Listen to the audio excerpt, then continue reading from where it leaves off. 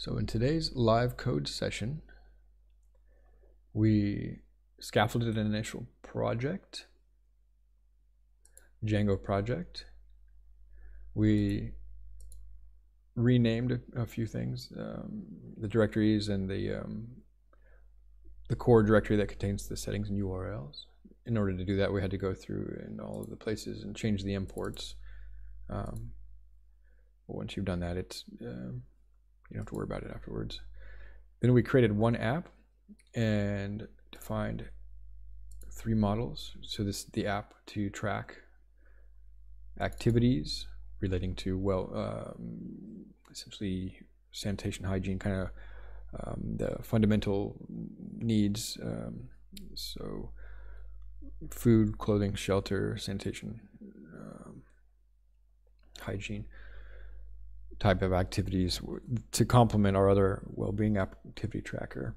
And we want to know what staff role is doing this, not the staff member, but just generally, are they a nurse or a practical nurse, which is slightly less skilled nurse. And then sometimes you might have other types of roles and maybe volunteers. I'm not sure if these types of activities would be conducted by volunteers, but what the type of activity was. So were they, for example, cleaning?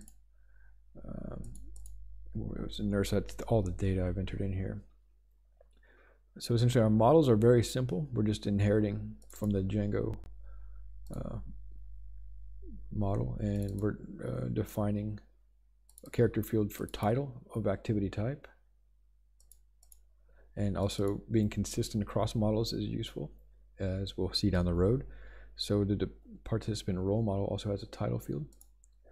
And that it makes it easy to remember, but also makes it possible to write more generic and reusable code, particularly if you have convergent code paths across models or even apps, which as the app grows, that's increasingly likely to happen.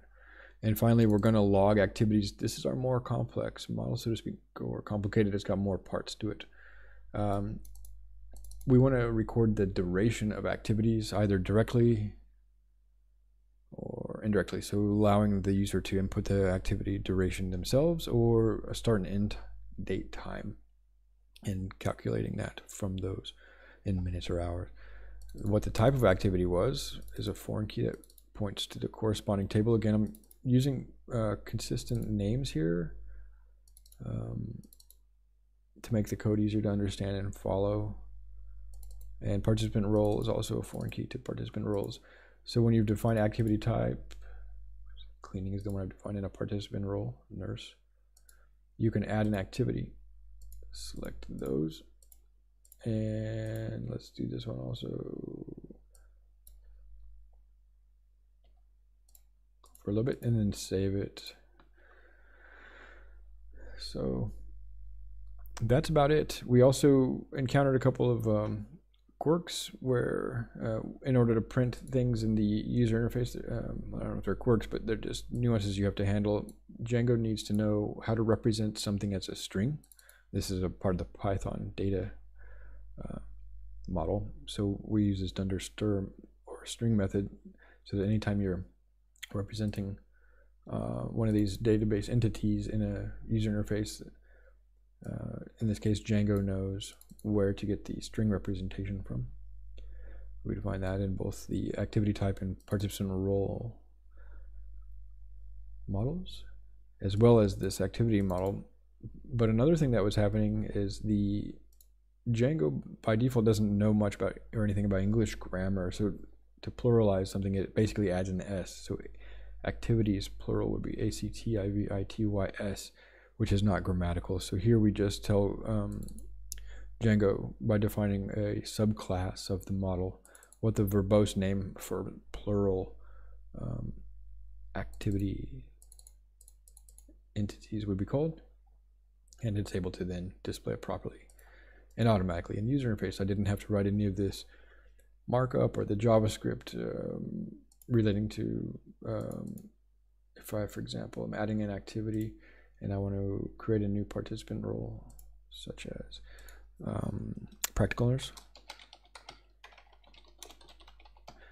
And then another activity type, such as, they don't administer medication, but let's say hygiene. I don't even know how to spell hygiene. Something like that, right? E-N-E, of course.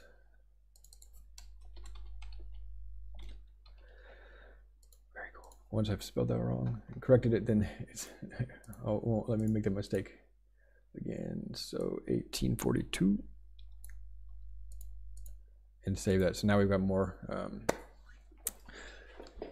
data in the database. So that's essentially how far we've gotten today. And again, the verbose name plural. I'm sorry, the verbose name plural was what gives it the pluralization, and Django framework is what gives us all this JavaScript that automatically opened the modal dialog and populated this select list with the new options and selected the correct option. It's really remarkable. Unfortunately, Django administrative interface is not intended for the general end user, so we'll have to essentially design that from scratch. All right. Well, thank you very much for viewing this live code session. It's been nice to have some visitors in the chat. William, hope to see you around again. And if you want to view this code, it's open source on GitHub at JerryLife. GitHub.com/JerryLife/caregivers. I'll paste it in the chat in case, again, people are wanting to access the link and maybe are viewing this stream later. Great. Well, thank you very much again for your time. Hope you're doing well out there. Have a great day.